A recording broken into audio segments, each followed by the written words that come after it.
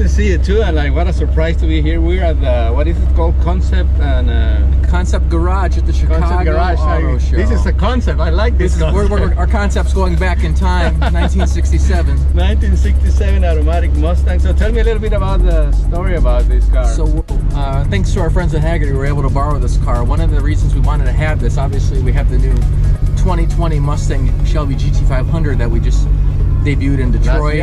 Most powerful Ford ever, more than 700 horsepower. But we also wanted to, have something fun today, and look back at our heritage and history. And so, obviously, this is the first GT500.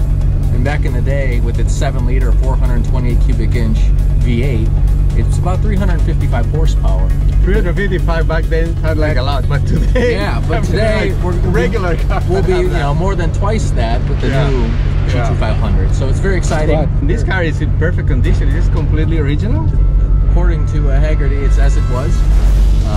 All the original fit and finish. Only to the mileage, I don't see the mileage here. But it's a nice. I don't think they have driven it that much. No, it's been a great car.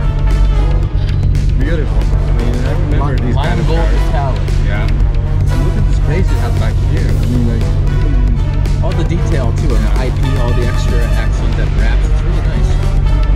And obviously, it really transcends to where we are today with the new car, especially when you see them side by side. Absolutely, yeah, really beautiful.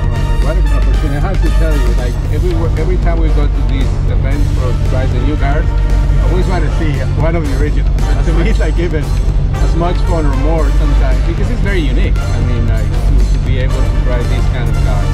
And there's a lot of people who haven't ever driven the original GT500, so it's quite special today to have this here for everyone to enjoy. 1967, this car.